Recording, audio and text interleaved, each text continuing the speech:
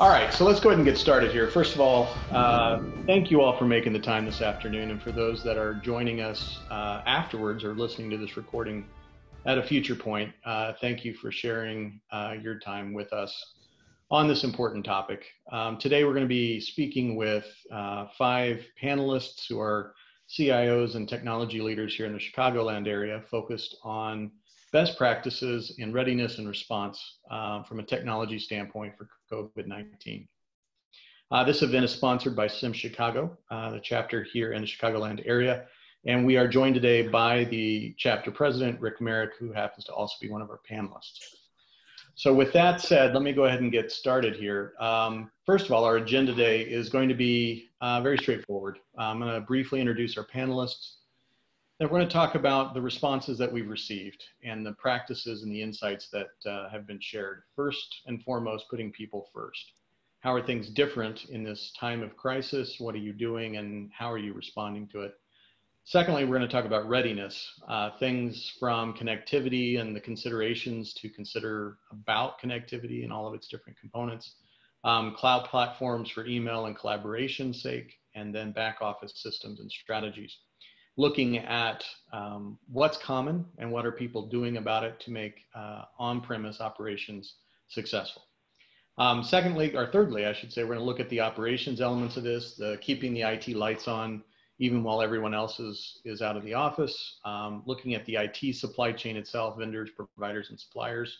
Information security, something that shouldn't be overlooked and is actually more important probably during this time of uncertainty, is how safe are we being while we're remote? And then the last point on this one is balancing the IT portfolio.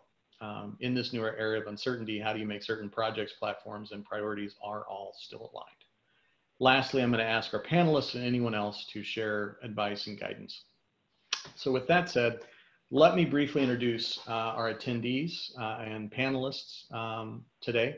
Firstly, we're joined by Eric Alt from LaSalle Network, which is a recruiting and search organization. Eric and the team are operating in 5 locations with over 250 users. We're also joined, as I mentioned a moment ago, from Rick Merrick. Rick is the CIO at TCS Education System that has over 10,000 students and faculty and staff here in the Chicagoland area. We're also joined by Scott Berkey with the Illinois Housing Development Authority.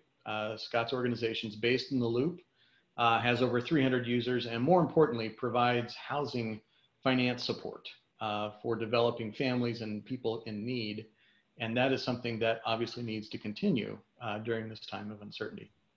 Fourth, we have Mark Forbes with us from D&W FinePack. Mark's organization's one of those actually on the front line of sorts. They are in the business of manufacturing take-home packaging and cutlery for everybody that's going to be eating from home or eating from takeaway for the next several months. His organization is serving and supporting that.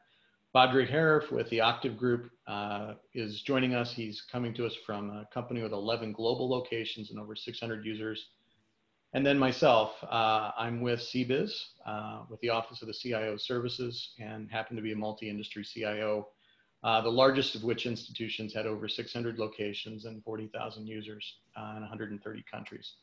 And I've seen some of these sort of things, unfortunately, before unfold. So let's jump into what we've learned and what we know. On readiness, let's talk about the responses we got in the survey and how that has played out. We asked, one of the key questions was, what part of the economy are you coming to this survey from and are you a member of? And the overwhelming response we got was commercial business, one form or another, whether it was B2B or B2C. We also had respondents across the spectrum, from government affiliated, academia, not-for-profits, and others, all responded to the survey. And I would say this is a fairly good representation of the chapter. When you look at SIM Chicago chapter and its membership, this is a good representation of them. And when you think about, we have 40 some odd attendees, and I think we're up to that number now attending the event right now. We had 17 responses, which is a great survey response rate on such a short notice. And so for those of you that did respond or had a chance, thank you for that. Truly appreciate it. And my panelists, I'm going to go back a couple more slides here, and then I'm going to come back and get your thoughts on it. The workforces that survey response represented included everyone from a 0 to 100 employee organization to over 5,000. And that's also, I think, a good representation of our demographic here in the Chicagoland area. There's a lot of people that are operating and working remotely for the very first time. And I'll come on to that stat in a minute, but one thing that jumped off the page when I began reading the survey results was over 70% of the respondents indicated that their workforce was overwhelmingly on premise. And so they've had to make some very quick decisions and pivot very effectively in a short period of time to continue to deliver some degree of business in one way or another in just the past 10 days. And there we go. There's the statistic. 76% or more are working on premise today. And so they're now finding some degree of accommodation for, in many cases, people are being asked to work from home on home computers, but in a balancing sort of way, and you'll see in a couple more slides, they're also working from corporate issued assets that have been acquired or issued in just the past week or two to people who otherwise have been on PCs in the offices. And I think lastly on this is, how large of a team are you working with? That's been one of the curiosities, certainly for myself, is how do you respond to something like this when you're supporting an organization of hundreds or thousands? How many humans do you have working within your organization to support and make this possible? And as I think you'll see here, that there's a likely tendency that there are fewer IT people than there are typically humans in these businesses. And that staffing level certainly is putting a demand on your organization. So with that as sort of the background around who has responded and what are we seeing, I am going to ask a couple of our panelists to sort of give us their first thoughts when they began thinking about a shift to a remote workforce. And I'm going to call on Scott first, and then I'm going to call on Rick. Scott, from your organization's perspective, when did you guys first start thinking about this, and what were your initial thoughts or concerns? So we are federally mandated and federally assigned as a COOP organization. So we have to have a continuity of operations plan that meets federal guidelines. So we staffed for our COOP leader inside of the IT department and took on all of business continuity planning and the technical DR very early on. So we've been working through the process of taking our organization through what would it mean, not just to work remote, but in situations exactly like what we're talking about for the last 2 years. So I think that it was serendipitous and also a lot of good work by some very qualified people to walk our organization first through the process of what does it really mean to answer that question? Then the activities, working upwards from individual scenarios and individual departments, then cross department, then division, then across the entire organization. So we've been very focused on this intently as one of our core activities the last 2 years, and we're actually very pleased with how the organization as a whole has been able to respond in a very short amount of time since we received the directive to be remote. IT also sits on the executive council and as a voting member of the incident command team. So that's really helped us integrate the technology into the business operation piece of that conversation, which we also lead. Got it. All right, let me switch over to Rick here real quick.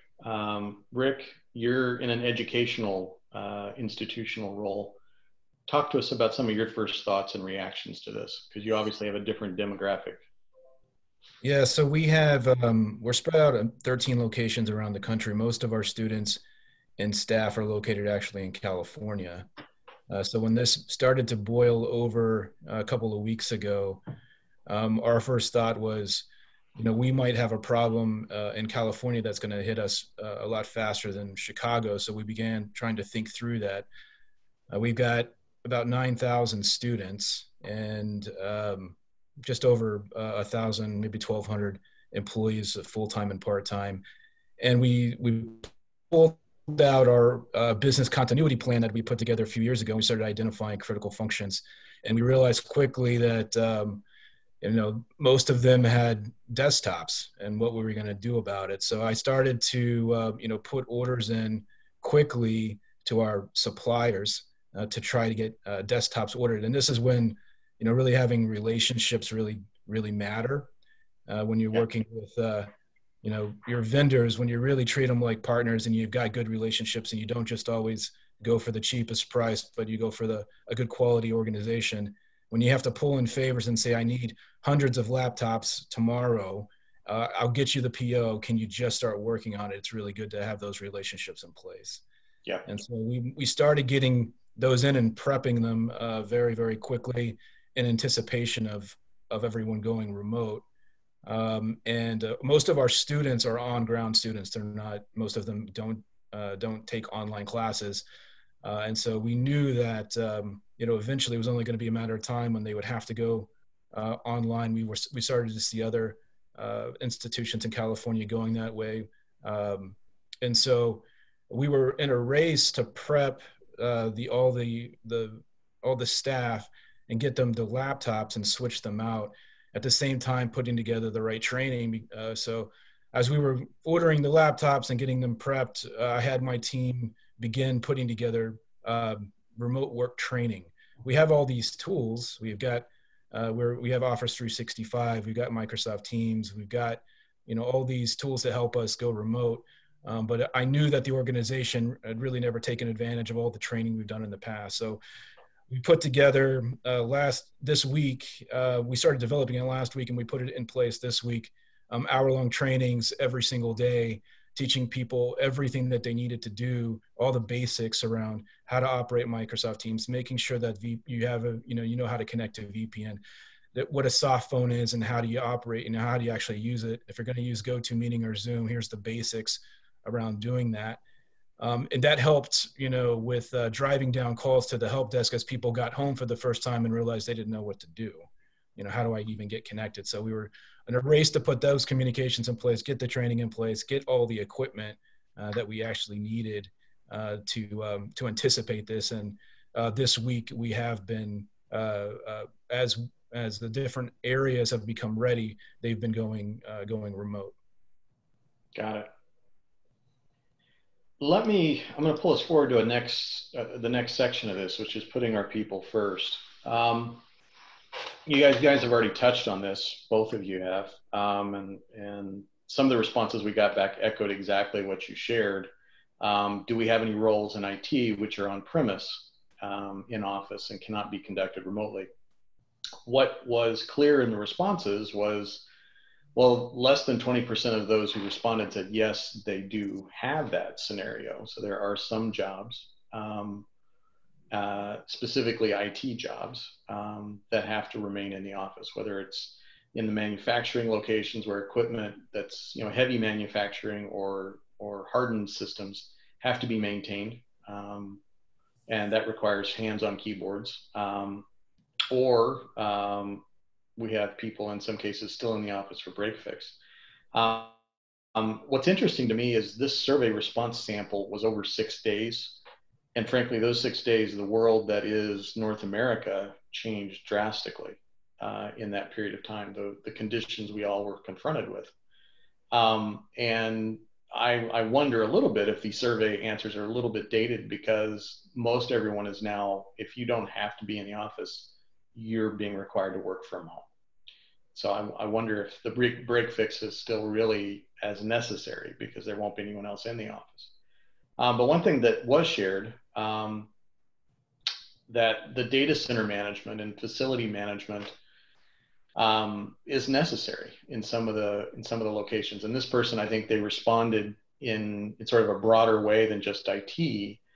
But I recall having data centers in multiple parts of the world, and some of those were in areas of strife or crisis, and getting people, that sometimes was the safest place they could go, or the most secure, was the data center, because there was nobody else there. And on the other hand, it also was most certainly the most lonely circumstances, because it was the only place where they were required. And I think that's been one of the balancing thoughts I've had in my head as I think about this is, we have people that are consummate professionals. They've worked all their lives to be the best that they can be in technology. Many of them are veterans and, have given a commitment to the country already. And when you look at what it is that we're trying to do to maintain and operate these institutions as best we can, we still have to put those people first. And I guess what I'd like to do maybe is ask, as I look down the list here, Eric, you guys are working with, employers all day long through the work that you guys are doing. What are you encountering in the staffing universe, in the search universe? And are you getting any sort of difference in requests on staffing and the people and where people are working? Has that already trickled through, or are people still in reaction mode? I guess is a good question to ask. No, it's a great question. We have the unique insight, I suppose, is not only just knowing how our organization is handling this, but working hand in hand with hundreds of other organizations. And, I only have 250 internal employees, but we have over 1,000, contract or temporary employees working off-site with our clients. And the same challenges that we're talking about here and that everyone is facing, every organization is facing this. They're having shortages of hardware to provide their employees. We've had requests to try and provide some of our equipment to our contract employees as well. And it's a unique challenge that I think what we'll hear today and continue to hear today is not necessarily unique across the industry, and a lot of different companies are struggling with how to keep people either employed. Some people are literally going to have to lay off folks if they can't do their jobs. Some folks are opting to pay their employees even though they can't work. There's at least one client I'm aware of that said, we're going to pay you for the rest of this week. We'll figure it out from there, take it week by week. But at the end of the day, people and companies still need to operate. Companies still have projects that need completing, workers that need to get hired for it. And more or less, our standpoint is we've just transitioned to being full virtual. So instead of face-to-face interviewing thousands of candidates a week, we've entirely switched this to Zoom. And instead of going on site to client interviews and meetings, we're conducting presentations via Zoom or possibly Microsoft Teams. And the people aspect of our business is the most impacted, I suppose, in terms of we literally shouldn't be talking and shaking hands with people constantly. But the leveraging of video and either Zoom or Teams has, honestly, it's been fantastic. People are really picking it up quickly. If anything, it's almost force adopting people to learn these technologies and to know, oh my gosh, I can do this from my cell phone. I can do this from my own laptop.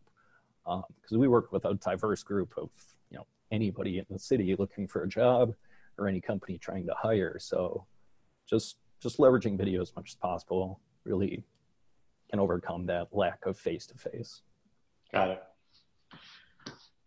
Well, I'm going to ask input here on the next area,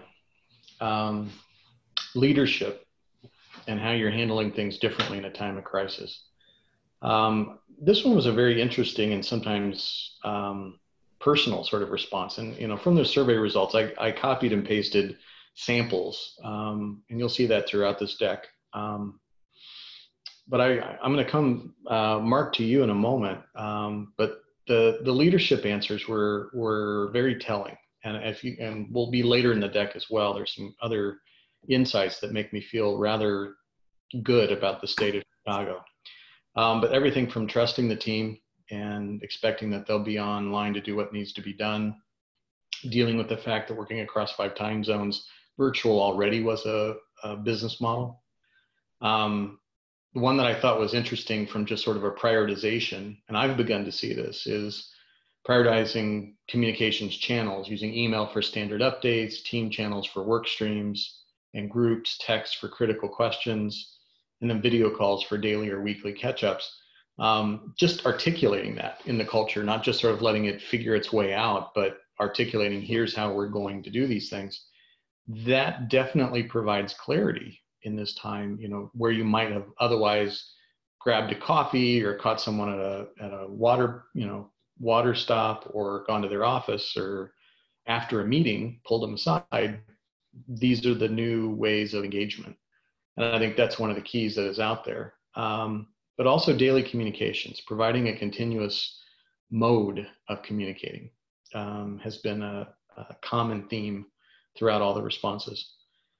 Now, Mark, why I wanted you to respond on this is you're in an organization that's probably going nonstop right now. And I'd love to get sort of your view, how you're helping your own team understand the importance of what they're doing, and how you keep people motivated and moving forward in this time of uncertainty.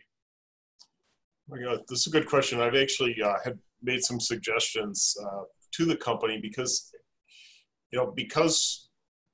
we're getting calls. We're getting, our customers are calling, they're looking for things. Imports are cut off. We make things in the USA too. So they need products, and the demand's been going up. At the same time, how do you communicate that to a workforce when everybody else they know, their places are shutting down? So, we try to focus on the positive. Number one is, look, it's important. What we're doing is really important, and having people see the value, but it's also important to have balance. So we've been very clear in the communications across with everyone in terms of we already follow procedures, for sanitation, right? Just our typical audits that we do anyway.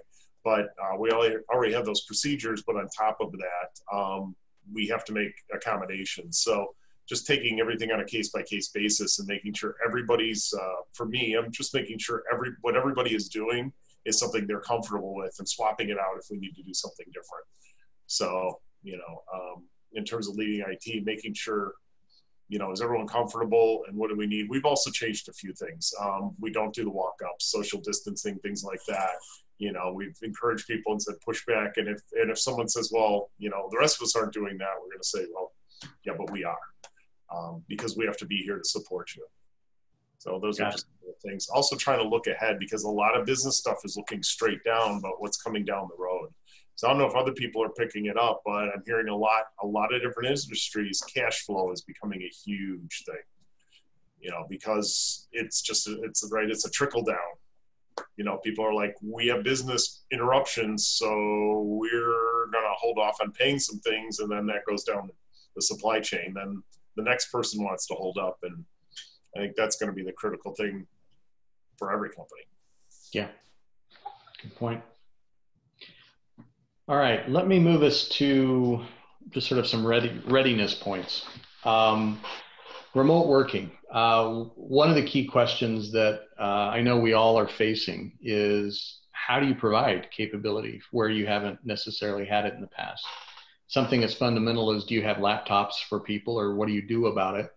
And the responses we got back, I thought were interesting. Less than 30% said, yes, we have laptops for everyone, which kind of scans when you think about the response earlier that 75% or 76% were on premise anyway. But the other part of it is some percentage of the workforce, the yellow bar is basically, there's a mix, 50-50 or something, laptops and desktops provided. And then down at the bottom, there's we provide equipment and we allow access from home. Badri, if I could ask your help, what are you seeing at Octave Group? What are you seeing, unfold as you look, because it's a global workforce, right? It's not just domestic. What do you see unfolding around the world when it comes to this? Well, one of the things, at least from our perspective, one of the big things was, when I started, we had a mix of both desktops and laptops. And given that we're in the music and video production industry, it was not necessarily the easiest decision to say, we're going to go all in and buy transportable end user devices. But that was a decision we made a while ago, only because it was prescient to a certain extent, to say how it was part of our overall BCP plan to say, from a continuity perspective, if people have to come into the office, kind of eliminates puts a risk factor into our BC plan. Mm-hmm. Let's give everybody the ability to work remotely. Mm-hmm. Now, just having the end user device doesn't necessarily do much, because if you can't connect to services and all the services are in the building, you're still hamstrung. So two-part process was moving users to transportable devices, but also moving our back-end services, transitioning to full cloud, whether it's Salesforce for our sales and customer service functions, or moving all on-prem hardware to either a private cloud colo facility or full-on cloud solutions. Yeah. That combination kind of helped move. And I think over time helped us, especially in where we are today, right? If that didn't exist, I wouldn't be online. I'd be on the other end of this conversation trying to understand how and what we needed to do to kind of make the transition. That I think definitely helped us. And as we go, and I think I read something last night, this morning, we're looking at this going through the summer. And if that happens, more and more companies will be forced into a remote workforce for everybody that is capable of working or can work remotely. And then the question becomes, how do you create an infrastructure that can support it? Something that I haven't run into, but just before we started, there was a really good conversation on timing conference calls. Do you start at the top of the hour, or do you start 15 minutes on either side of the hour so you don't run into the typical top of the hour meeting schedule where there's a network overload for all the people that are dialing in from home? Mm-hmm. And that is something that we need to get prepared for. Yeah. I think it's those long game scenarios that I think the more thoughtful IT leaders I'm talking with, including this group, I think that's coming into focus really quick. This is not going to be 4 weeks. This isn't going to be 6 weeks. This is going to be months. And we've got to find the right path economically and operationally ahead so that the people who can operate and do what they can do that. And it's going to make a lot of topics that previously I think were taboo. Nobody would touch. Nobody would contemplate a change workforce-wise. Those are going to be possible to challenge and change just because it has to be in this time. One of the areas, and I'm going to come back to a couple of the other folks here that we've already touched on. It's already come up in the hour. Is email platforms. And I saw a note before lunch about how Microsoft has made, I think it's E1, which is their enterprise cloud license, available, and Teams is available for free for a period of 6 months or something to that effect. But I think even it's broader than that. And I'm not sure exactly what the details are, so I'm going to go reread that. But what I did see, almost to a complete answer here, I think we only had less than 5% of the respondents who are in the migration mode right now. The vast majority of chapter member firms are 100% cloud-based for email now. And I can't imagine, I mean, that just blows my mind 5 years ago that was even possible. But here we are. Do you have any reservations about it? That was sort of my second thought when I was looking at that last night with a Guinness or a glass of whiskey was, I wonder if there's any reservations about having so much in Microsoft's basket or in some other people's data center. And Rick, I'm going to start with you, since you have, people coast to coast, and you've got students, you've got faculty, you've got staff, you've got a very diverse ecosystem of users. What are you guys doing? And what are your thoughts about single sourcing through, say, Microsoft or Google or someone? Well, we got kind of a mixed bag. I mean, when it comes to the platform, Office 365, we've pretty much standardized around that, mainly because Microsoft is so good to education. And so it makes a lot of sense for us to take advantage of Office 365, provide that to all of our students for very, very, very cheaply to do that for our students. So it makes a lot of sense to do that. Now so when it comes to that platform, that's what we use. We haven't gone all in on, Skype for Business, although it's used now kind of as part of Microsoft Teams. So we've got Zoom and we've got GoToMeeting for video conferencing. And then we look at, when it comes to the infrastructure piece of it, we use a piece of Amazon, we use a piece of Azure, and we're starting to use GCP as well, or Google Cloud. So for us, it kind of depends on the application. We haven't really decided to standardize on any specific platform, and I don't think I want to. I don't think that it's necessary for us to. Some people, it used to be the argument, are you going to go AWS or are you going to go Azure? And I don't think that that's necessary anymore. I think you've got to use whatever is appropriate for the team or for the application. We do have a lot invested in Microsoft. There's no question about that. But we are, trying to use as many different cloud providers as we can, depending on what the application is. Does that answer your question? Absolutely. Absolutely. Really asking. No, that's exactly what I was looking for. And before I move on to collaboration, because that's the next slide, is the collaboration choices. I'll open up to the rest of the panelists. Does anybody else, speak up here? Scott, Rick, I already talked to you. Eric, Mark, Badri. Do you guys have any further thoughts on email platforms and single sourcing or multi-sourcing, or, what are your thoughts in general on email? I think that the single sourcing and multi-sourcing is really a question of what your business needs are. So at my current organization, we are pseudo-governmental, which means we're a standalone organization that doesn't take any tax dollars. We run it for profit. We've got a board of directors and all that. We're created by state statute. So we have some definitions of what are business records and what are not. We have some requirements around freedom of information, requests, and being able to service them in the correct way that most organizations, well, every organization I've worked at before does not have. So for us, the ability to centralize your data, to manage that data, to actually back up your cloud data. So we have backups of our cloud data on-prem in addition to everything else. Moving to a multi-platform cloud provider scenario would be very, very problematic for us. So we work today with Azure, and they have a government offering that's provides a security layer level that is just not found in the other platforms.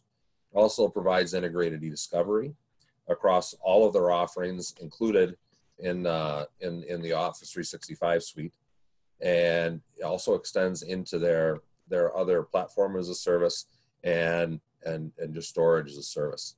So for us, the centralization of our cloud presence is key to our strategy as an organization, both for business continuity as well as for lowering the costs of overall execution. So a little different scenario than what Rick has.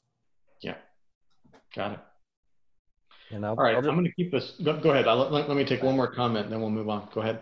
So I was just going to add on to that I had those fears of having that single vendor as well, but with current state, if anything, we're pushing more things into Microsoft at this time, without people all needing those local share drives and things on-prem, moving that more into OneDrive, SharePoint, and Teams.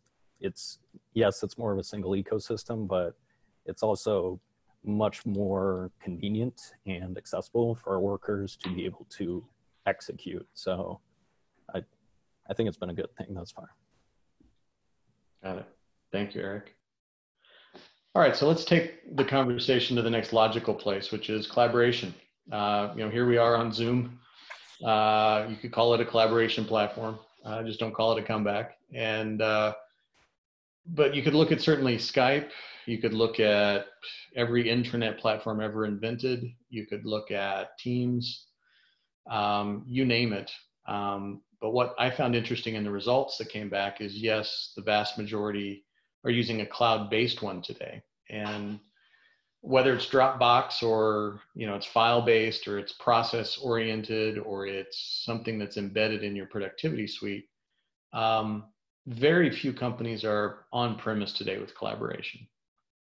I'm curious to understand, are you finding in this stress test, which is what we're in some ways, are you finding what you had chosen as your collaboration platform was the right play? I guess and it's institution by institution, right? There's no good answer for everybody, but I'm curious what you're observing as the days and weeks grind on and what you're thinking now. And maybe if I could, Mark, start with you and ask, are you seeing utilization as you expect, or are you starting to see changes or cracks, or would you prefer something else? Oh, so we were a little bit different in that we were pretty far ahead on Skype. For example, so probably heard my office phone ringing. That's always an outside call from a vendor. All of our internal calls are through Skype. No one calls office to office on an actual telephone. So all of our meetings are Skype and they're not dial-in. Our dial-in is there, but we check it. It's minimal. If there's a couple calls a month where people actually dial in, that's about the top. So we had that, but the file and print server stuff, that's a bottleneck, and that's some of the things. Maybe we'll get into that in the few, down the road in the deck here. But that's one of the bottlenecks that are out there because people want to have a shared drive for their team, but their team is off-site. So the teams that are moved more to Teams or to SharePoint sites, or even, and not so much OneDrive, but when you're there, that makes it a lot easier to not be having to be present on site. Right. Also, it gives you flexibility that if you have to go from a desktop to a laptop, if your files are mostly on OneDrive, as soon as you get that laptop and you log into the domain, you inherit all your information that you normally have on that device. Got it. Yeah. Badri, how about yourself? How are things going multinational?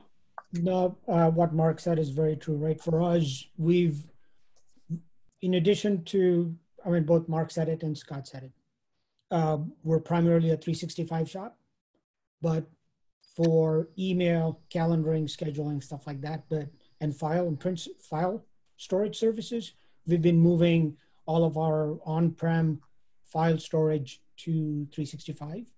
So it's available, accessible across no matter where you are. The other thing is, instead of, we have groups within the company that use Teams if they are working on specific projects, but across the company, everybody uses Slack. So we have Slack global for the entire company, company-wide messaging. So if there's anything that needs to go out, just put it in the company-wide Slack channel. Everybody's automatically notified, go read.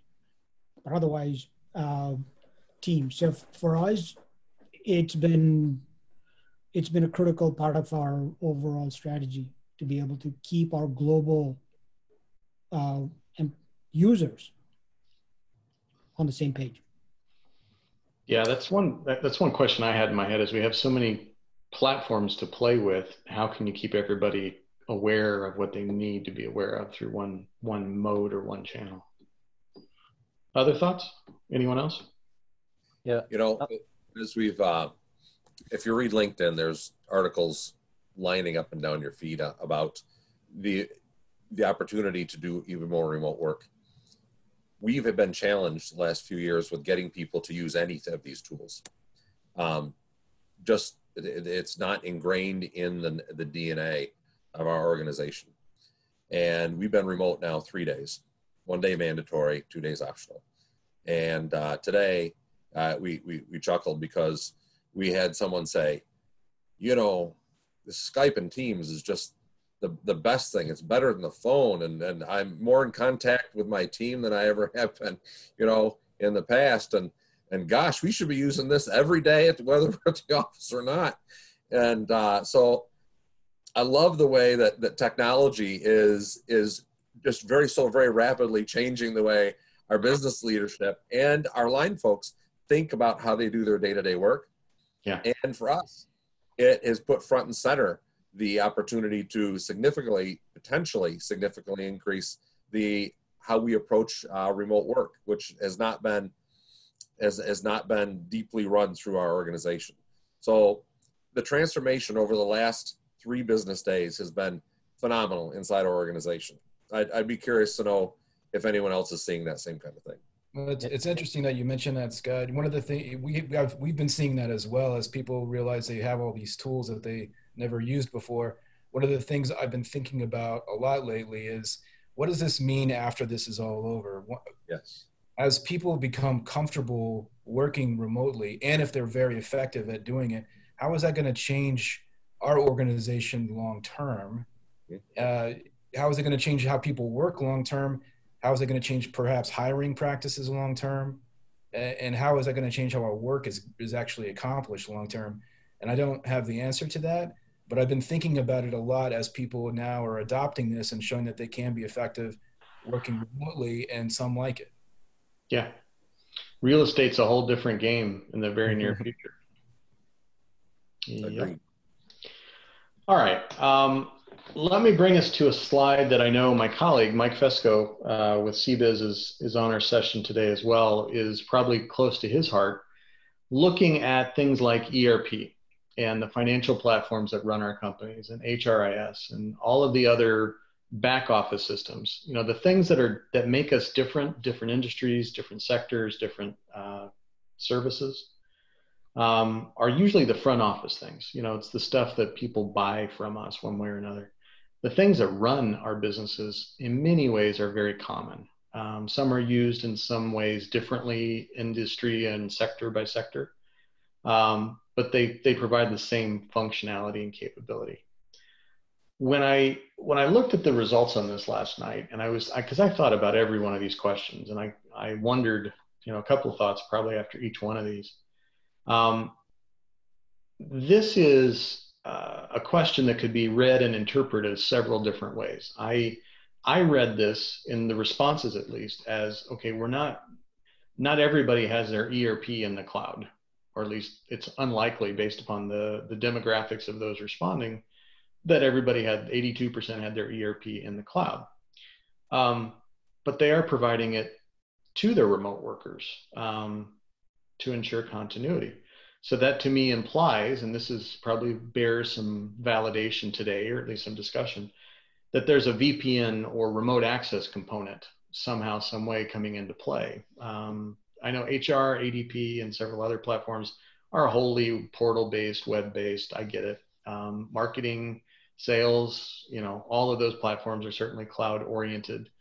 Some of the document and file management, legal and contracts, you know, DocuSign taking the cake there, risk assessments, compliance, a lot of those are subscription and portal services. And enterprise reporting, you know, those are becoming more and more cloud enabled. But I'd love to get from the panel your thoughts right now as to how you're providing access to ERP and your financial platforms. And then also if you have a minute to share on the HR. And I thought I'd start first. Mark, if you could just share with us what's going on in your organization. So most of it, we don't have data center. It's hosted, you know, by a commercially available place. But Citrix and VPN. And that's the most work we had to do, is because that's where one of the bottlenecks is. Maybe other people are like that. When we set that up, that was more of a nice to have versus a have to have. So that was the first place to check, is what happens if, what's our cap on people going VPN through Citrix to get to the ERPs. Got it. And HR, is that also that way? We're Ulti-Pro, so that's all cloud. Got it. And I think that's more common. Yeah. Okay. Thank you. Rick, how about yourself? So we use Workday for HR and financials. So it is in the cloud, and we use Salesforce, Office 365. We do have a couple of applications that run our student information system that you'd have to use VPN to get in to access, which is why we had to put that training together.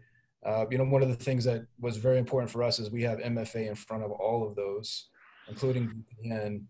So you've got to use multi-factor to get into anything. Right. So, you know, we're lucky that we put a lot of things in the cloud over the last several years, but we do have to utilize VPN for those back office systems, which required a lot of training to get everybody kind of ready for that. Got it. Let me go down the list here. Eric, how about yourself? Yeah, we do still have a few systems for back office to access via VPN. I made sure to prioritize that they did receive corporate-owned laptops with good security and Global Protect installed. And I mean, I've even had a person ahead of time take home a desktop computer, set up 2 screens, because they knew them struggling to process payroll for 1,000 people, for example, is, while it might be technically possible on one screen, it's going to be real difficult. Yeah. So making sure to give them focus and planning ahead of time, in particular, the back office, IT's back office got a special place in our hearts to take care of our fellows. So mix of VPN, but always with corporate managed devices. Got it. Badri, how about yourself? Something Eric just said, right? The one thing that we hadn't accounted for was the fact that pretty much everybody in every office environment has at least 2 screens, if not more, depending on which group they're in. Mm-hmm. When we had to close offices, that was the one big thing, was literally everybody backed their car up, picked up the 2 monitors that were at their desk and went home. Because that's the one thing we'd never accounted for, was the fact that people get used to working with dual monitors and all of a sudden getting stuck with one 15-inch screen, not as productive. So we had a bunch of people take stuff, but coming back to the slide, we do have our ERP financials and enterprise reporting is in-house, and those you do have to connect by VPN. Everything else is cloud-based. Dayforce for HR, sales, customer service, marketing, document management, Salesforce, DocuSign. So again, for some things we use VPN to connect in, but that's a pretty small group. For the most part, users can use, if they choose to, they could not even use their work computer. They could use their home computers because they're basically logging into Salesforce or Dayforce. Got it. Thank you, sir. Scott, how about you, sir, to finish this up? We have a mix, but we're also wrestling with, all of our employees have 2 monitors. So we're getting complaints about that from productivity. Our human resource system is, we're ADP. So that's all coming in through the cloud. Our financials are on a JD Edwards platform deployed internally. We expect to move that over the next couple of years and take that off-prem. We've eliminated all Citrix completely from our environment, both from a complexity, cost, and security perspective. So we're not doing any of that. What we do have is we've got virtual desktops deployed in the cloud to access anything old client server-ish kind of things. And we've got the VPN to get to our internal network. We have about 60% of our application portfolio deployed in the cloud today. So, and we're moving more and more there. So the reliance on VDI, virtual desktops, and VPN is lessening, but it's far from gone.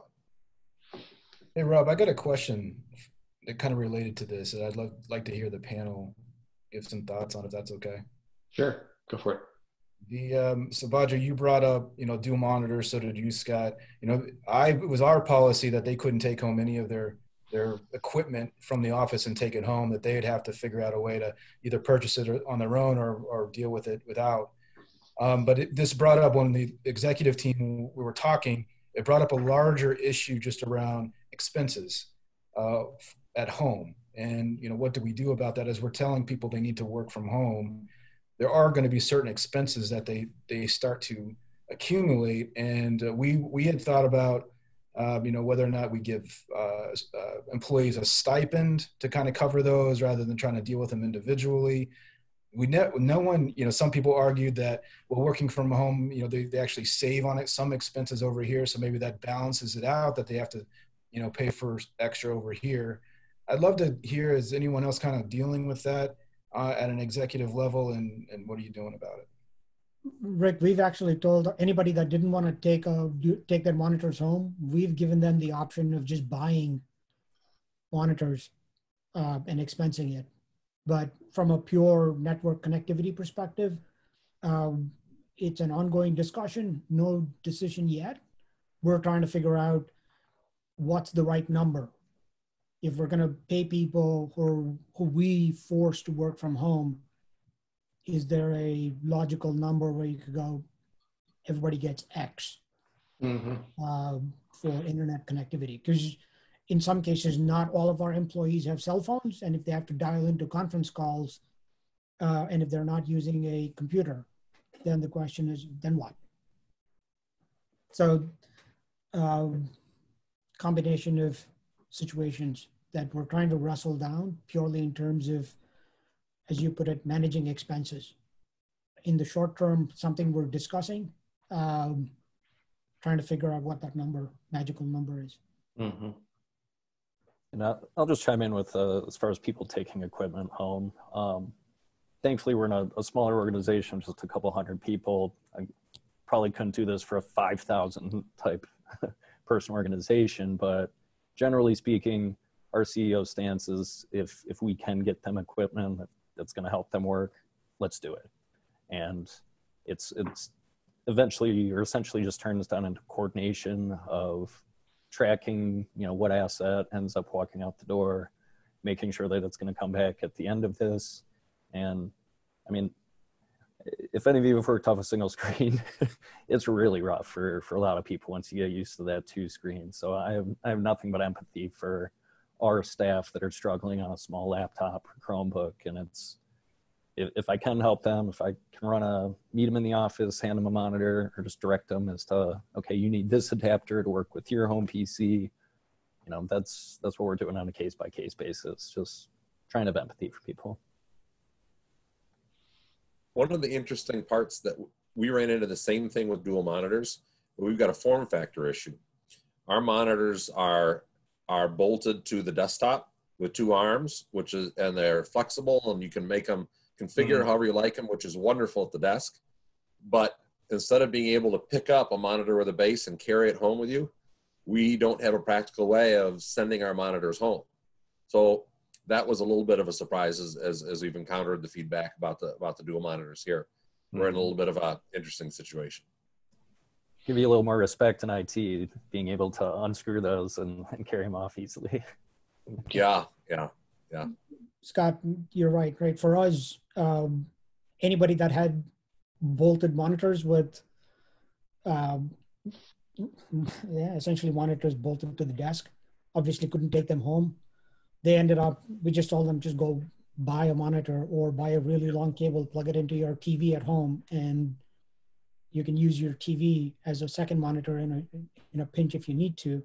But otherwise, anybody that had a sit-stand desk basically took their monitors home. Yeah. Something I did want to mention as we get close to the top of the hour here, we have probably about 10 or 11 more slides to go, and all of this is gold. I'd love for our panelists to stay with, and if the audience can stay with, awesome. But I did want to just mention that I recognize that we are going along, and it's frankly for a great reason. So hopefully that works for your schedule. I anticipate we'll be done within 30 more minutes. So if you can stick with us, great. If you need to peel off, I understand. We are recording this, and for as long as we can talk, we will record it and save it out for everyone. So let me keep us moving on here. On the operation side of what we're doing, there are some pretty interesting themes that have come forward. One of those being the necessity of an emergency communication plan. This is sort of core common sense, BCP 101, but you're now putting it to the test, right? You now have people having to communicate, and I've witnessed this at CBIZ, where we've seen a steady stream from the chief of staff until we got to a critical conversation with the CEO, who needed to let everyone in the company, all 5,000 of us, know certain things needed to be important, and everyone's health and safety was number one, that we all needed to be worried about that first and to make safe, healthy choices for ourselves. I've actually been pretty impressed with how CBIZ has handled it. But I am curious, as you guys look at your own emergency plans and methods, are you getting what you need out of it? Have you found any surprises? Are you hitting any bumps in the road in the journey? Anyone care to share? Let me start with just maybe Rick, and I'll do one or two others, and we'll keep moving here.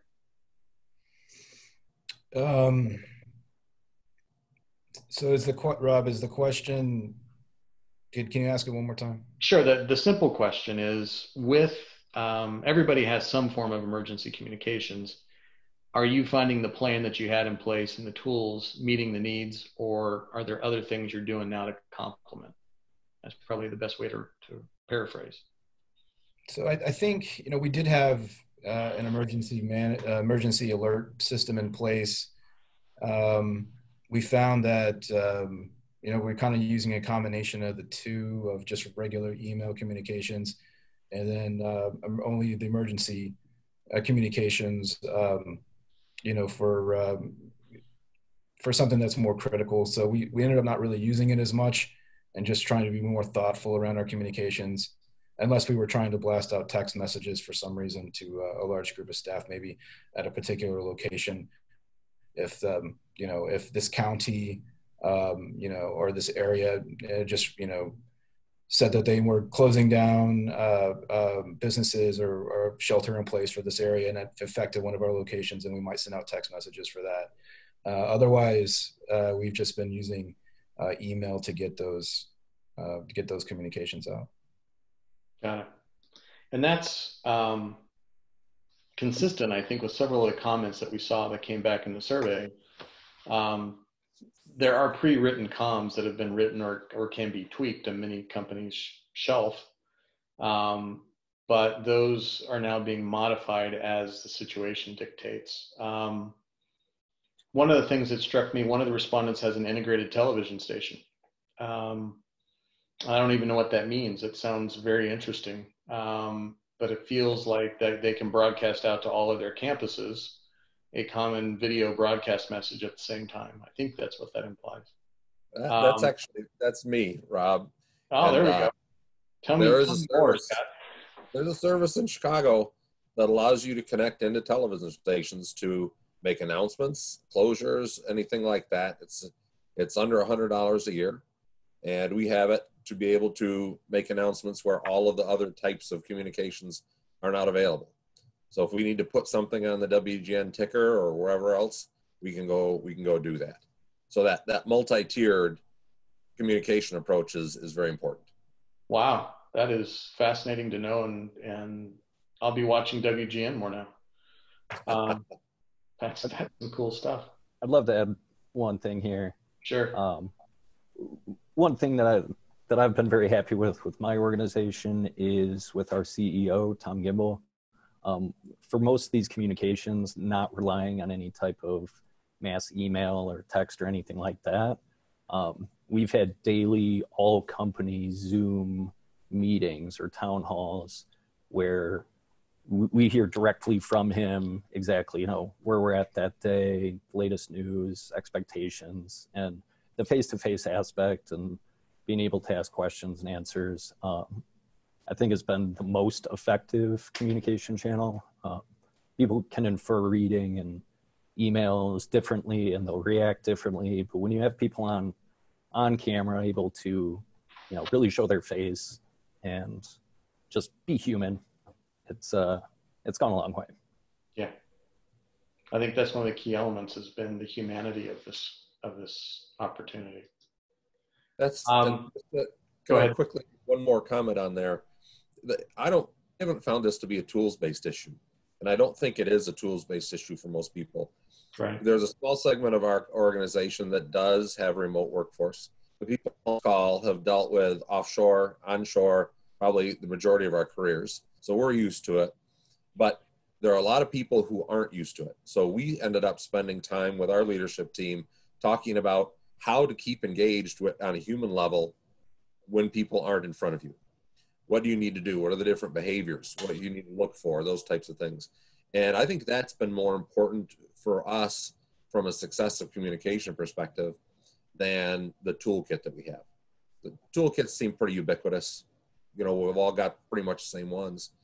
But the skill in using them, I think, is the real critical success factor there. Mm-hmm. And I think it's something we can bring to the table as IT leaders that often other folks cannot. because we probably do more of it than most other people in the organization. Yeah. Thank you, Scott.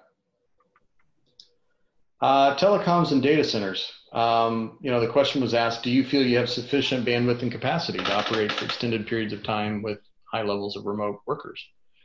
And the overwhelming answer, as you can see here, is yes.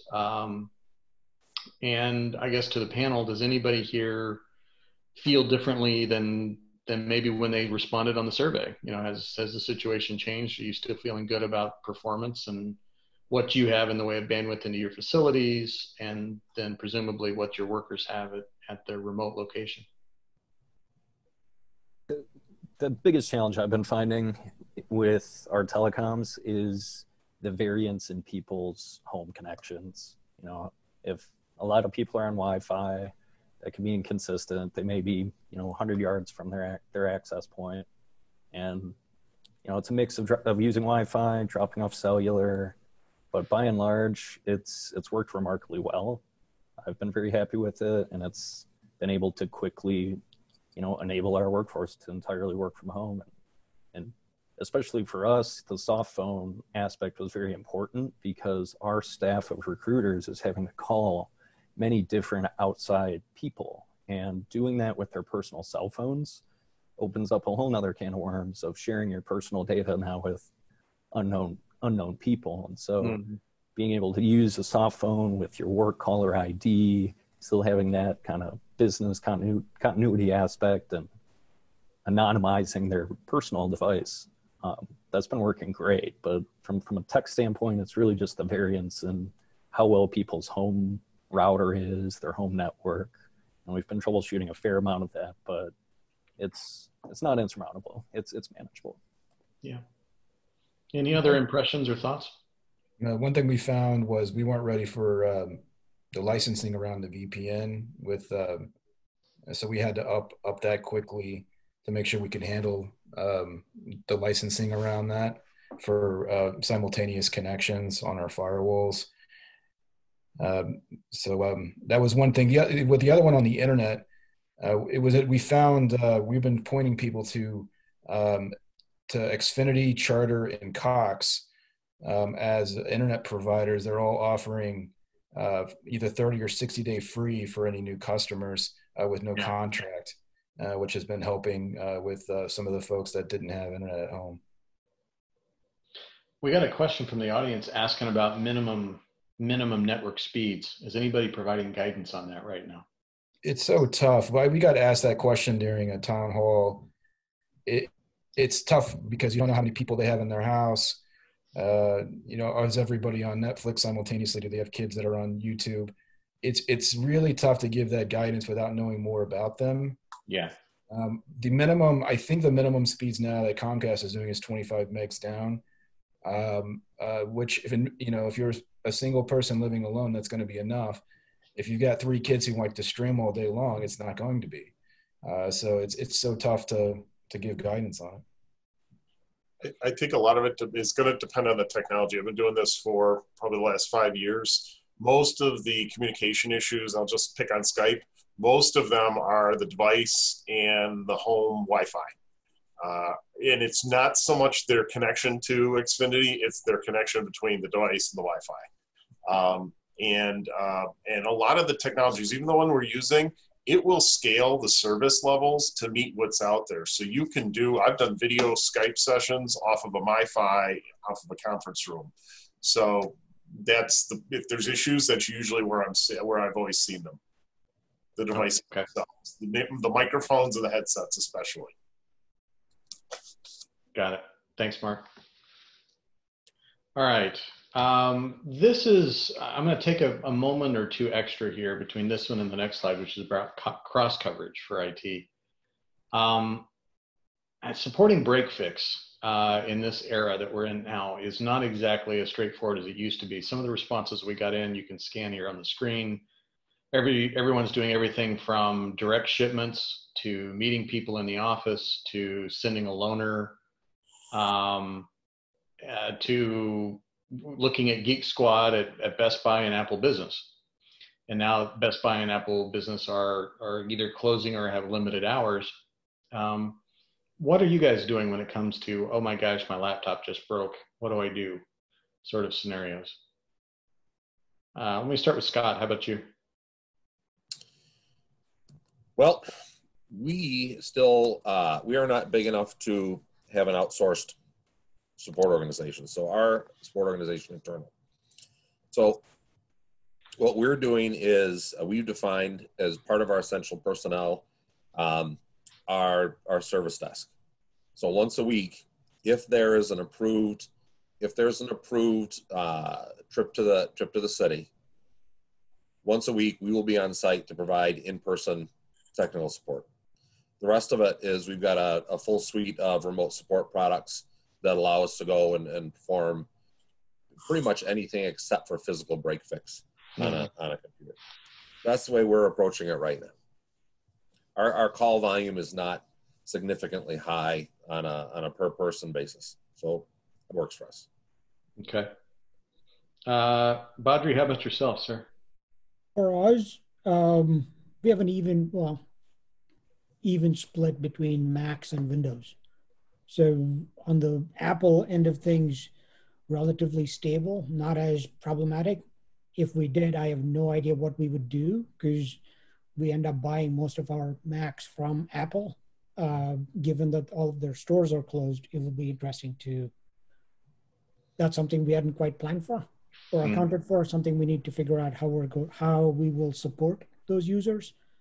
But in the short term, what we ended up doing is for both Macs and Windows end user devices, we just bought extra spares that we will, in case if remote support doesn't work and service desk is unable to address the issue, then we will just ship them the replacement and then figure out how to fix the unit once our partner services are actually up and running.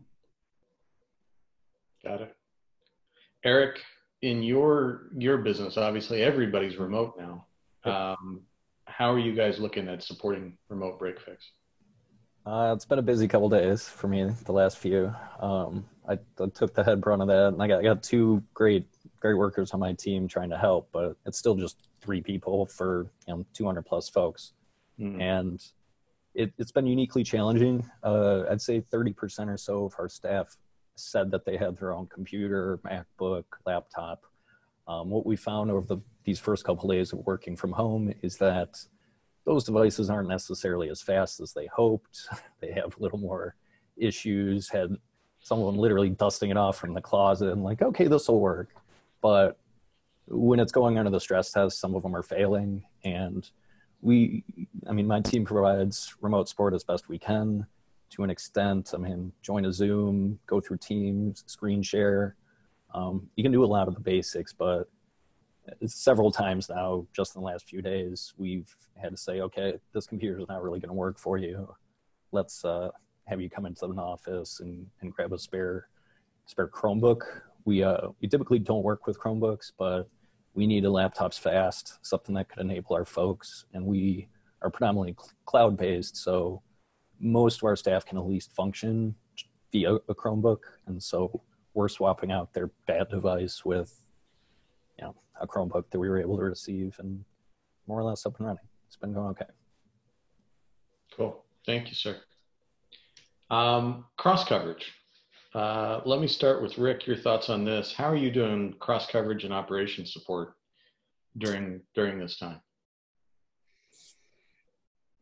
How are we doing cross coverage? So I'll give you one example of what we're doing. So where some of our campuses are starting to close in California right now. And so we've got, and as we've, as some of those campuses are starting to close, or the workforce is choosing to work from home rather than come to the office, even in some of our other locations. And as our students have been transitioning to online from ground, we've seen a spike in the help desk, which is pretty natural for that to happen. So we've been using the site support folks that I've been working on the ground and just adding them into the help desk to take over those kinds of responsibilities. And then for some of the infrastructure folks, they've been helping to back up a lot of the, particularly when we're trying to deploy, over 100 laptops in a very short period of time. We had a lot of people that were helping back up, that area of IT to help with deployment, training, and everyone's been, really, really great during the whole process. I saw a lot of, you might get in your workforce during typical times if you said to a site support person or an engineer, hey, I need you to, help out with the help desk, or I need you to help out with imaging machines, or I need you to help out something that's kind of, very much outside the role. You get a lot of grumblings about having to do that, but we're not seeing that right now. We're seeing everyone really pitch in and do the work and really being very willing to help out. Excellent. +1 for humanity. That's great. Yeah. Okay. I'm going to keep us moving here because we got about 15 more minutes till I'm going to try and be done with this. Vendor continuity and support. I guess, Mark, I'd like to start, kind of your thoughts on this. Have you had a chance to sit down with your providers in your ecosystem and understand how they're providing you support? Because you are part of a supply chain, right? And it's not only the manufacturing side, it's the IT side of it as well. What are you seeing, and what are you anticipating from your IT vendors when it comes to what they can do for you as they go into a remote mode as well? Yeah, they've actually been pretty good, and they've been pretty proactive. They actually, before we went to them, they've come back to us and said, this is what we're doing. Our key one would be where we're hosting a lot of the ERP systems, but they're part of a banking community, so we're in pretty good shape there. But most of the others have come back and really detailed out. I got one yesterday from Infor, detailing out where people are remote. They have full capabilities. There will be no disruption in support. So really haven't had to go out that way for it too much to find out what's going on out there. I think more on the business side, transportation and things like that. I've been spending more time on that because one of my people actually runs transportation. My former person moved over to transportation, so we still talk a lot about that side of the business. That's one where it's a little bit more for us. Got it. Scott, how about yourself in the vendor continuity universe?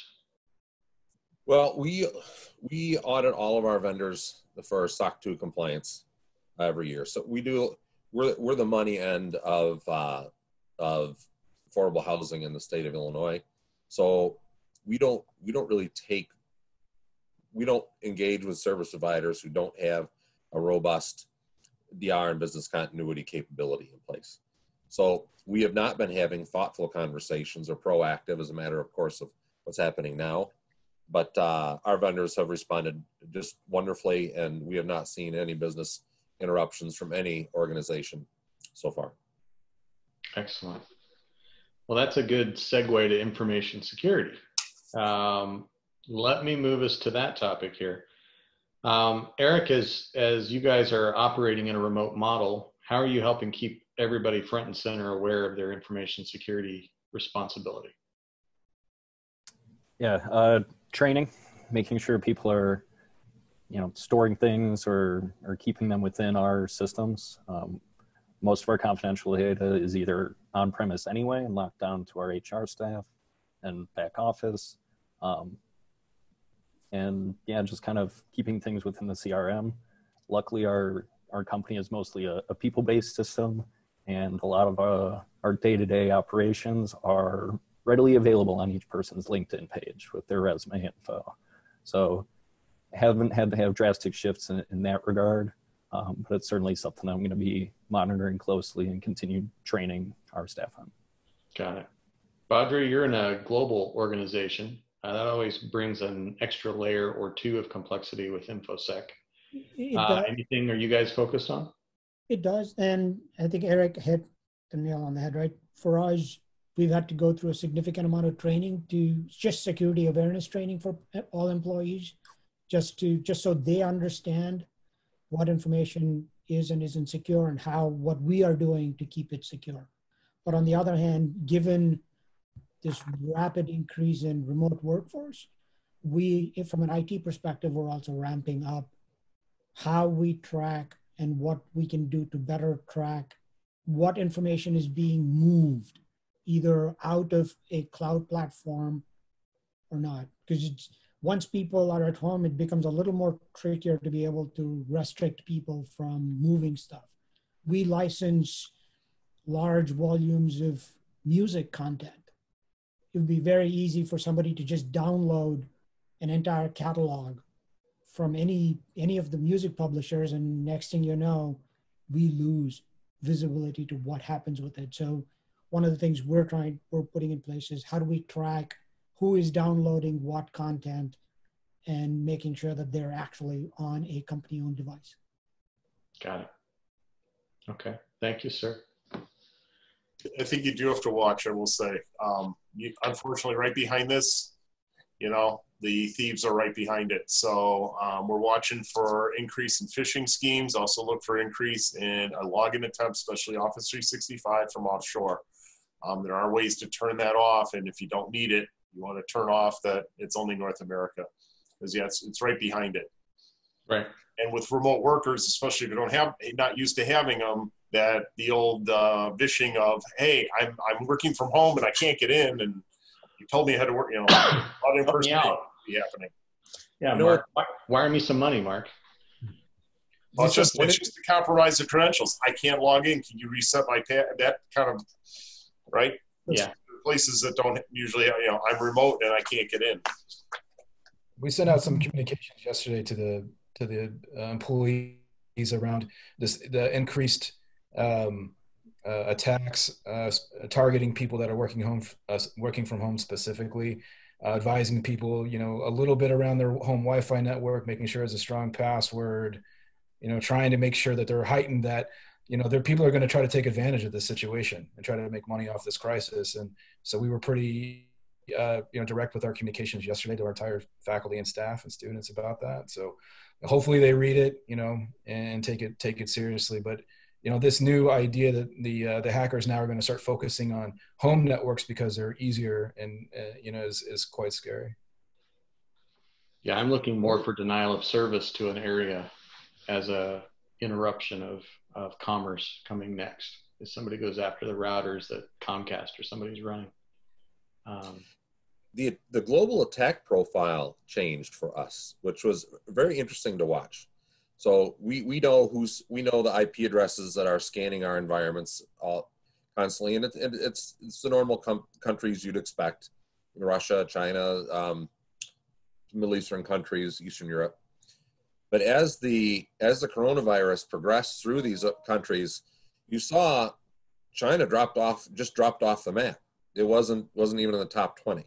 And as I went through the Middle East, those countries really dropped. And when it hit Europe, you know, those countries dropped and other ones popped up. So it was very interesting to see what was going on incoming, not just inside our organization, in the world. I was surprised at the impact that it had on the bad guys out there. Yeah, the attack vector and the profile changed due to the nature of the incident. Yep. Yeah. Let me talk about projects and priorities and how those have shifted, and then I'm gonna walk us through the last bits of advice, and then we'll be done. You know, as we are all in the business of doing things, you know, it's not just fixing continuously the IT that we have. We're contemplating new things, or we're doing things that are in flight now. How are things shifting for you? You know, that was the point of the question here, and what we're seeing is, at least when the responses all came in, no clear definitive decisions have been made. But, you know, about at least 50% said that they were certainly contemplating it. 25% or so said, no, we're good. We're going to keep doing what we're doing. And another, you know, 25% indicated they're going to definitely revise expectations. Going back to my point earlier, this could have changed in the past 48 to 72 hours.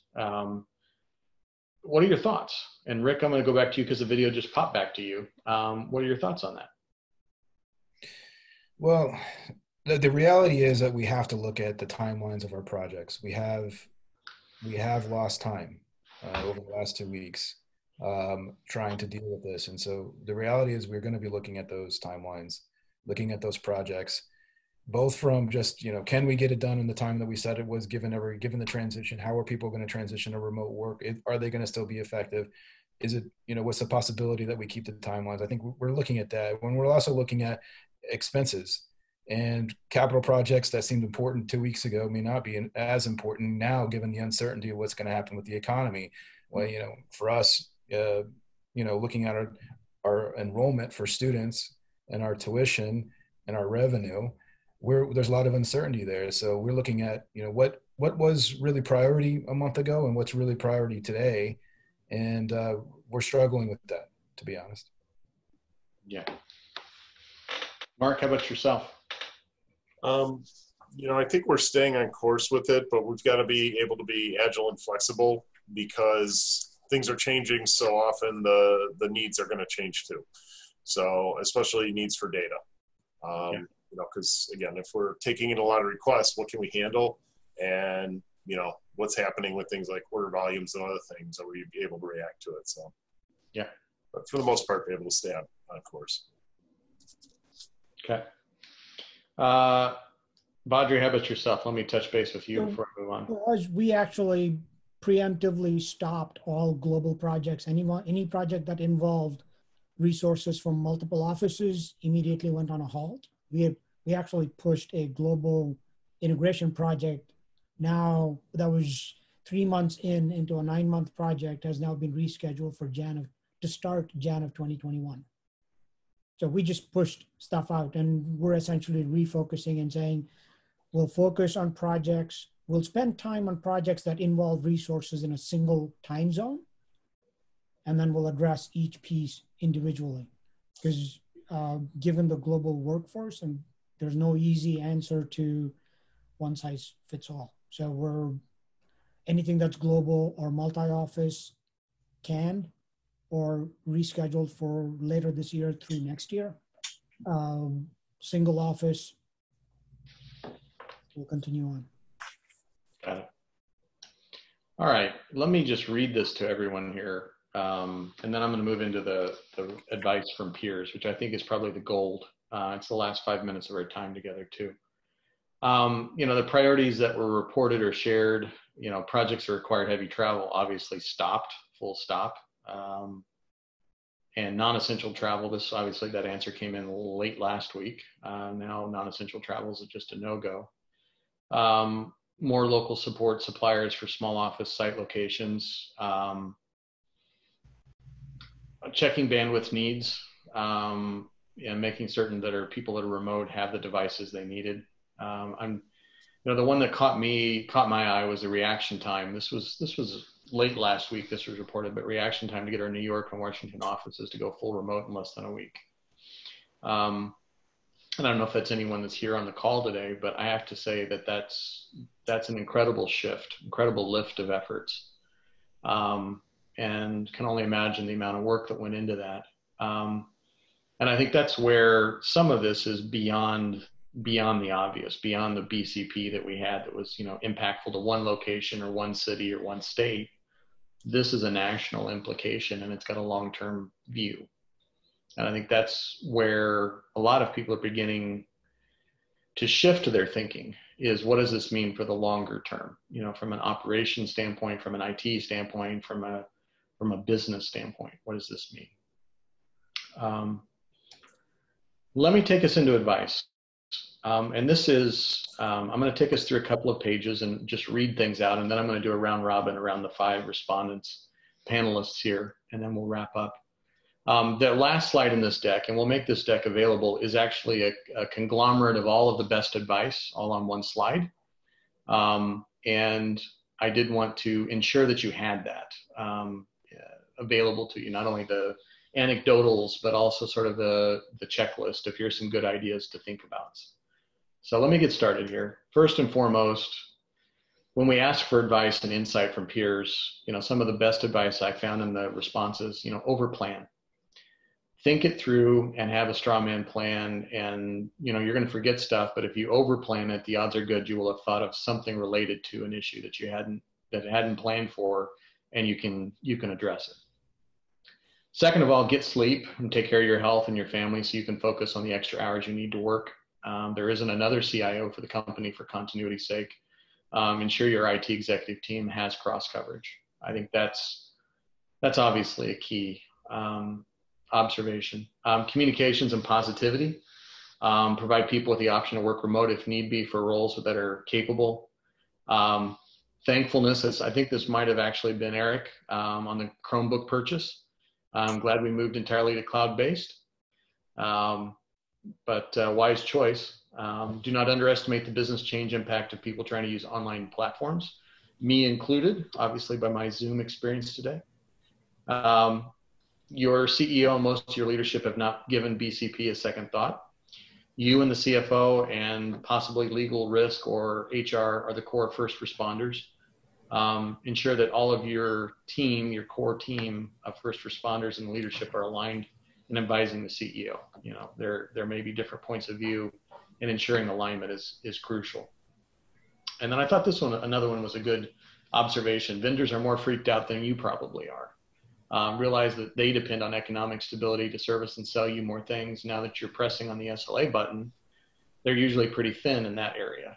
And we're all beginning to see exactly how thin they are. Empathize and also balance that with expectation. And the things that we had, you'd wish you'd thought about before now, or you had done something about. One, how do you get users to follow support ticket procedures? Still so many text calls, direct emails rather than tickets. This is really BCP, and a lot of smaller companies tend to push it off. Never waste a crisis. This certainly qualifies as that. Make sure you can talk to why certain things are not in place or why they need to be prioritized going forward soon. Improve communications within the organization and in each office to ensure people do not need to congregate. I think that's an interesting one that I pulled out was, I hadn't really thought a lot about people congregating in conference rooms. As my wife and I go to the grocery store and we keep 6 feet from everybody else. But conference rooms still are rampant with elbow to elbow meetings. Ensure everyone in IT knows how to use the collaboration and remote meeting platforms because everybody's going to be pressed into support and service on those. Pay attention to things that come up in your inbox, which you might have ignored as noise in the past, specifically impact to business service or operations. That's going to be felt most acutely. 2 words, recession planning. And then lastly, play the long game. Realize this is going to be longer than you think and hurt more people than you want. Realize your frame of mind and leadership style will set the tone every day for your IT team and who you serve. Be their steady rock. To me, these are the advices that, we wish we had every day. There's so much in the role of a CIO and an IT leader. I have found where you're pretty much you yourself and maybe the CFO or the CEO, but you're making some very tough decisions that are impactful to hundreds, if not thousands of people. And as this outlines, you're needed more than ever, and you've got to be thinking about this as a long game. This isn't just the problem of the day or the problem of the hour. And it is the message and the mindset that you bring to the game that's going to make a difference. There is this slide, and it's a lot of words on a slide, so I'm going to put it out there and say, hey, this is at the end of the deck. It is available. It is sort of 4 categories and fundamental recommendations. There's some good advice here, but let me come back and just go round robin real quickly. Scott, let me start with you. Do you have any pearls of wisdom or sage advice you'd like to share with others right now? I think this group has done a fantastic job, and what you've got on the slide is fantastic. The only thing that jumps to mind there is I agree, it's often difficult to get money for DR and for BCP. However, if you take that into consideration in every single other decision you make with your applications, with your infrastructure, with your partners, and you always have that as a key item, where you're moving your BCP or your DR program forward in every purchase you make, in every architectural decision you make, everything you do with your business, you can get a long way without having to go for dedicated BCP and DR dollars. And for me, that has been a very valuable way for me to get as far as we've gotten over the last several years without dedicating specific dollars in that bucket. That's the only additional pro. There's so many great ideas out here. Thank you, sir. Mark, how about yourself? Well, I guess similar to what Scott said. I thought I had some good ideas until you read this whole slide, and then it really jumps out at me with Sim and with you putting together. And I appreciate you guys putting this meeting together. Collectively, we have a really great network, and so if someone's trying to figure out something, don't do it in a silo. We have people that are available that have talked here or are on, as participants. Reach out to the others, and you can get help. Someone may have solved this already, and I think we have a lot more opportunities to share best practices with each other. Even if some of us are competitors and we share our the IT things, we're not giving up business secrets, but. As we go through this, if there's a need, I would reach out to people because someone may have solved it already. Thank you, sir. Badri, how about yourself? The only thing I'd add is something that we have to get used to is remote leadership. How do you manage not just the IT team, but the entire business community when you're not in any building with any of them? And you're essentially stuck with Zoom, for example. Mm-hmm. They're at one end of a camera, they're at the other, and learning to have conversations, not just internal IT conversations, but business conversations remotely. Yeah. And scheduling and the logistics of all of that. Yeah. Thank you, sir. Eric, how about yourself? Yeah, I guess two things jump out at me. Someone shared this with me about Maslow's hierarchy of needs. And if people are scared about their food, shelter, health, those are going to trump their concerns about, doing this IT ticket or finishing this project within scope. So for us as IT leaders to have empathy for our staff and our employees, it's all uncharted territory. Everybody's dealing with this, one day at a time. So just try and be that go-to, empathetic leader, someone that's going to make sure that people have their back and that they'll get through this. This too shall pass. Hopefully we'll get back to normal sooner rather than later. My only other tidbit I'd be remiss without saying is, a lot of our IT groups are feeling the stress of too few people or a lot of influx and support, and we can't deploy equipment, that type of basic things, and lean on other organizations if you need. In particular, mine can help with trying to hire and staff if you need that short-term help. So we're all in this together. Thank you, sir. Rick, I'll let you finish this up here, sir. Well, thanks, Rob, and thanks again for putting this together. It's just an amazing job that you're able to pull off in such a short period of time. One of the things I wish we had done more of as an IT group was use these tools and really practice working with Microsoft Teams or whatever the collaboration teams, and actually practice using this in a remote area. And as the leader of the IT group, I should have, I wish I would have forced it a lot more so that, we could actually have experienced this in a more, in a deeper way as we're trying to transition the whole organization to remote working, but not having, really used the tools as much as we should have internally so that we could help people with that transition. I wish I would have prioritized that and made my teams use it a lot more so that we could really help people a lot, transition a lot better than we did. I'd add on to what Eric said.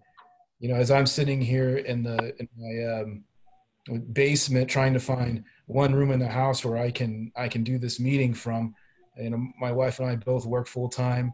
Now our schools are closed down. We've got 3 kids in grade school now that we're homeschooling for the very first time. I have a new appreciation for educators, by the way, and trying to keep our household having some sort of normalcy.